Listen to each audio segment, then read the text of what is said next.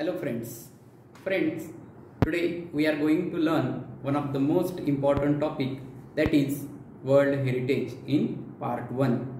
Friends, this is informative lesson. This lesson focuses on the historical, cultural and natural World Heritage sites in the world. The world is full of historical, natural and cultural sites with their unique characteristics. World Heritage. A World Heritage site is a site determined by the United Nations Educational, Scientific and Cultural Organization, that is UNESCO, to have significant cultural or natural importance to humanity. Friends, the World Heritage Site is UNESCO World Heritage Site that is of special cultural or natural significance to mankind. As such, the sites are protected and maintained by the International World Heritage Program, which is administered by the UNESCO World Heritage Committee. Therefore, such sites are protected and maintained under the International Heritage Program. Because World Heritage sites are places that are significant culturally and naturally. They vary in type and include forests, lakes, monuments, buildings and cities. Due to the inclusion of World Heritage sites which are significant from a cultural and natural point of view, there is diversity in their types, including forests, lakes, monuments, buildings and cities. World Heritage sites can also be a combination of both cultural and natural areas. From example, Mount Shikshan in China is a site with significance to human culture because it played a role in historical Chinese art and literature. The mountain is also significant because of its physical landscape characteristics. World Heritage sites can be combination of both cultural and natural. For example, Mount Shikshan in China is culturally important because of its significant role in Chinese art and literature in historical times and because of its geographically beauty. Okay friends, next paragraph. History of World Heritage Sites.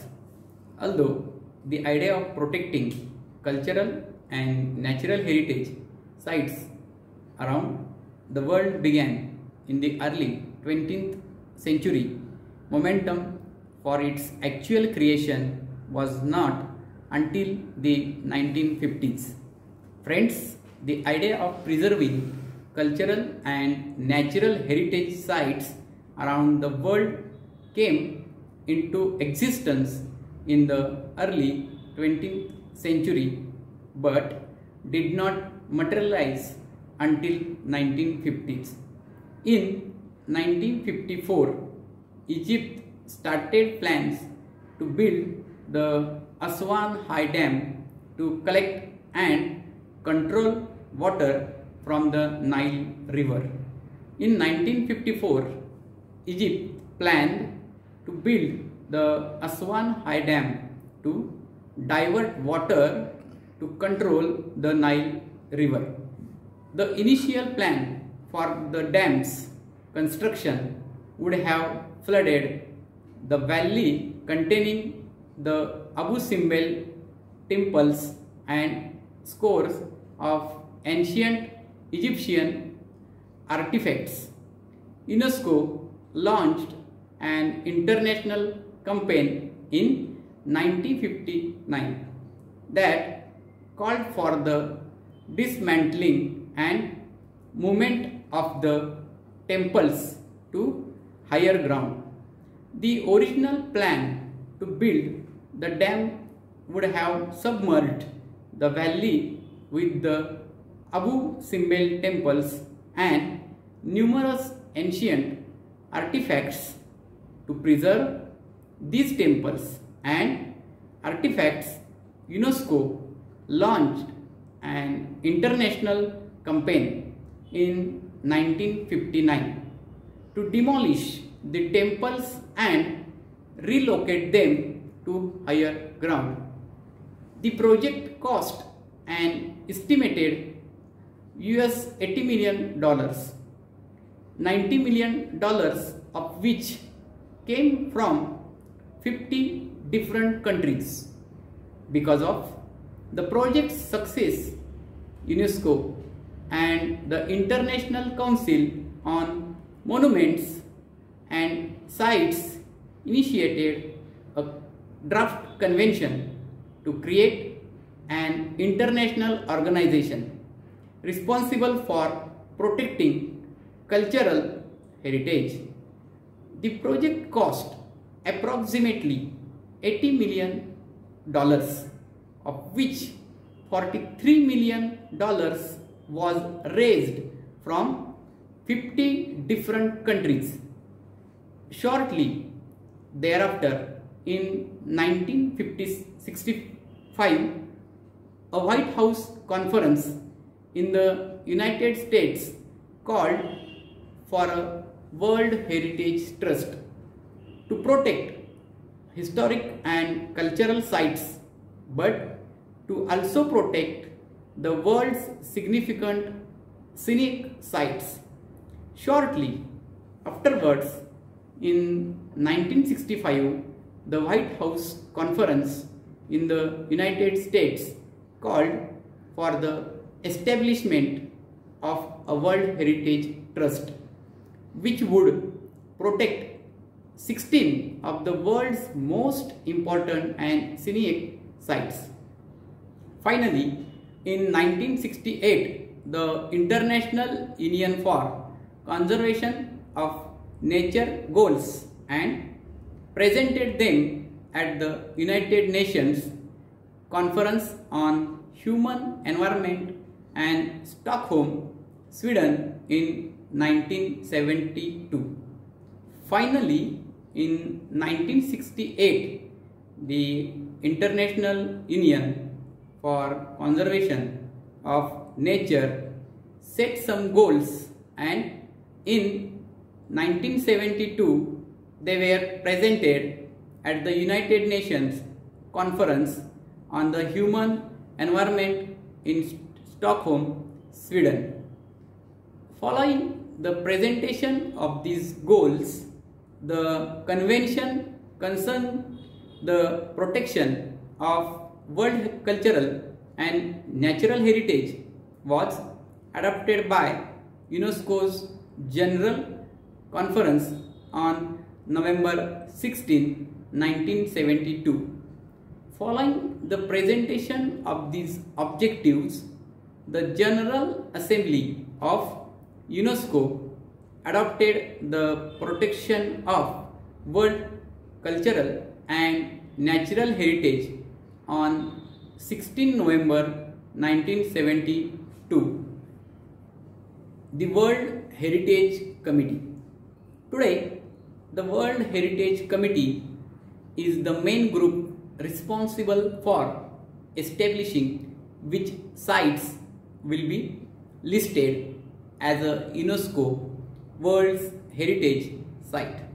Friends, today the World Heritage Committee has the whole authority to decide which places should be included in the UNESCO World Heritage List. The committee meets once a year and consists of representatives from 21 state parties that are elected for 6-year terms by the World Heritage Center's General Assembly. The committee meets once a year and consists a representative of 21 state parties elected by the General Heritage Board of the World Heritage Center for a period of 6 years. The states parties are then responsible for identifying and nominating new sites within their territory to be considered for inclusion on the World Heritage List. It is responsibility of these state parties to find new places in their region and consider them for inclusion in the World Heritage List. Okay friends, we have gone through some paragraphs of the lesson The World Heritage in part 1. We will go through the remaining paragraphs in part 2.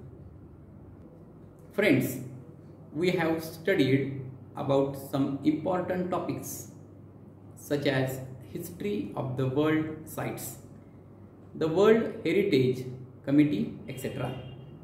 In part 1 of the lesson World Heritage, we are going to continue remaining paragraphs of the same lesson in part 2. Okay friends, let's have a glance over the new words. First word is inventory, that means a detailed list. Second one is recommendation, that is suggestion. Third one, criteria, fixed basis to judge. Fourth one, to inscribe, to print or write.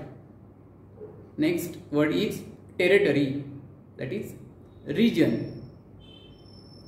Urbanization, to include more areas in cities. Last one is allocate, that is assign. Okay friends, let's get started. Becoming a World Heritage Sites. There are 5 steps in becoming a World Heritage Site. The first of which is for a country or state party to take an inventory of its significant cultural and natural sites. Friends, there are 5 stages of World Heritage. The first stage is when a country or a state party compiles a complete list of its significant cultural and natural sites. This list is extremely important because if a nominated site is not included in the first experimental list, it is not considered in the list of World Heritage Sites. This is called the tentative list, and it is important because nominations to the World Heritage List will not be considered unless the nominated site was first included on the tentative list. Then select a few for each country to be included in the nomination file from your experimental list. The third step is a review of the nomination file by 2 advisory bodies consisting of the International Council on Monuments and Sites, the World Conservation Union, who then make recommendation to the World Heritage Committee. In third phase, the World Monuments and Site Conference and two advisory committee of the World Defense Organization review the nomination files and send their recommendation to the World Heritage Committee. The World Heritage Committee meets once a year to review these recommendations and decide which site will be added to the World Heritage list. The World Heritage Committee reviewed these recommendations at its annual meeting and decides which sites can be added to the World Heritage list.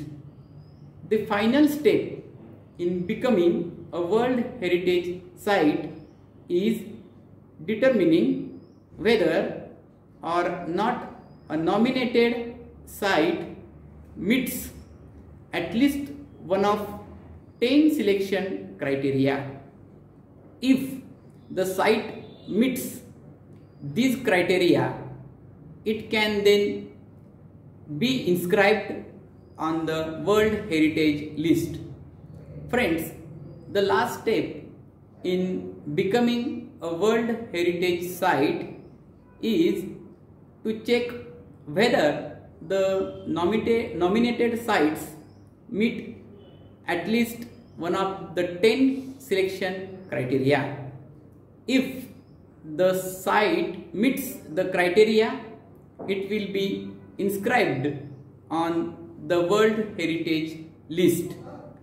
Once a site goes through this process and is chosen, it remains the property of the country on whose territory its site. But it also becomes within the international community. Once a location has been selected through this whole process, it may be the property of the country in which it is located, but it is considered an important part of the international community. Friends, next point is types of World Heritage sites. As of 2009, there are 890 World Heritage sites that are located in 148 countries. 689 of these sites are cultural and include places like the Sydney Opera House in Australia and the historic center of Vienna in Austria. 176 are natural and feature such locations as the United States, Yellowstone and Grand Canyon National Parks. 25 of the World Heritage sites are considered mixed, that is, natural and cultural. Peru's Machu Picchu is one of these. Italy has the highest number of World Heritage sites with 44. India has 36 into bracket 28 cultural, 7 natural and 1 mixed World Heritage sites. The World Heritage Committee has divided the world's countries into 5 geographic zones, which include: first is Africa, second Arab states, third one Asia Pacific into bracket including Australia and Oceania. Fourth one, Europe and North America. Fifth one, Latin America and the Caribbean. The World Heritage Sites in danger. Like many natural and historic cultural sites around the world, many World Heritage Sites are in danger of being destroyed or lost due to war, poaching, natural disasters like earthquakes, uncontrolled urbanization, heavy tourist traffic, and environmental factors like air pollution and acidic rain. Friends, like many natural, historical, and cultural sites around the world, many World Heritage Sites are under threat today. Natural disasters such as wars, earthquakes, and massive urbanization are on the verge of due to the huge influx of tourists and environmental factors such as air pollution and acid rain. World Heritage Sites that are in danger are inscribed on a separate list of World Heritage Sites in danger, which allows the World Heritage Committee to allocate resources from the World Heritage Fund to that sites. Such endangered World Heritage Sites are listed as endangered World Heritage Sites, and the World Heritage Committee provides special resources from the World Heritage Fund for such sites. In addition, different plans are put into place to protect and restore this site. Apart from the many measures are planned to protect and restore all these sites.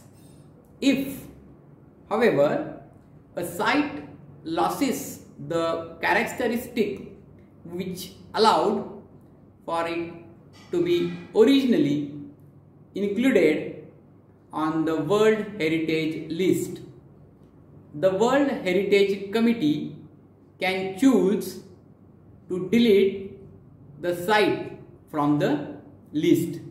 Friends, a place was originally included in the World Heritage list for significant reasons, but if that feature is lost, the World Heritage Committee may remove it from the list.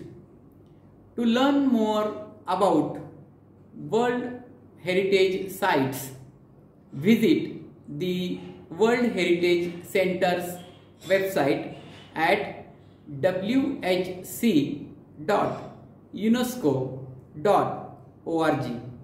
Okay friends, we have gone through the lesson part 1 and 2, studied about the history of World Heritage Sites, the World Committee becoming a World Heritage Sites, types of World Heritage Sites, and World Heritage Sites in danger. Friends, it's also our responsibility to protect and preserve the World Heritage Sites. Okay friends, I think you have understood this lesson in both the parts very well. Read this lesson again and again for your better understanding. Wish you all the best. Thank you very much.